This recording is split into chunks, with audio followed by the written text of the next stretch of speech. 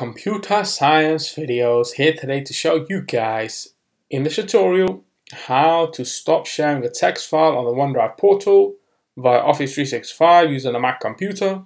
Without further ado, let us start the video. So in this tutorial, you need to have access to a Mac computer, have access to an account for Microsoft Office 365 as well as a text file that we have uploaded to the portal. We can now start the tutorial. Before I start this tutorial, I would like to say that you are more than welcome to subscribe to my channel, Computer Science Videos. As we know, every problem is solved by indirection. You can also follow my Twitter account. We are trying to grow as fast as ever. I'm on TikTok. We post videos here and there. Follow my page on Facebook. I'm also on Instagram.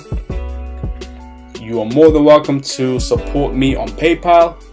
Let's now focus on the video. So now let's go down to the dock. Go to Launchpad, go to the alternative web browser, Google Chrome.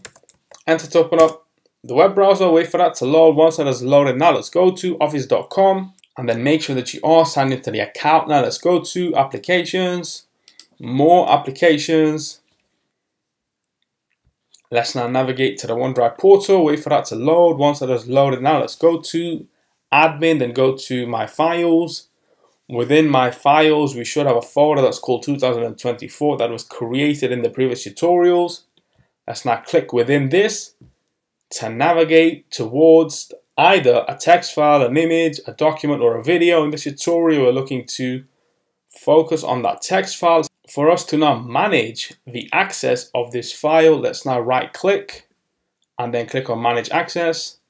And now we can stop sharing with everybody that has access to the text file. So let's now click Stop Sharing. We then receive a prompt on screen that says only owners of this item will still have access. That's okay. Stop sharing, and there we go. Only myself, the administrator, as part of Computer Science Videos, can access this file. Everyone else that had a link that was sent to them via email, that link is no longer clickable to this file on screen. So we can now click on X. Let's now quit Google Chrome.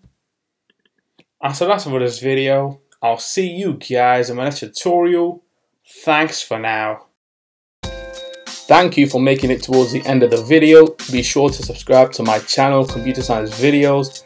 Be sure to check out the previous video on screen now, or you can ideally click on the playlist and watch all the journey for Computer Science Videos from the start until now.